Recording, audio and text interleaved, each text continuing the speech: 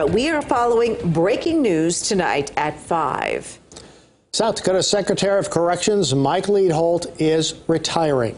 The governor's office made the announcement less than an hour ago. Leadholt had previously been placed on administrative leave in the wake of an anonymous complaint that alleged sexual harassment, nepotism, and safety concerns.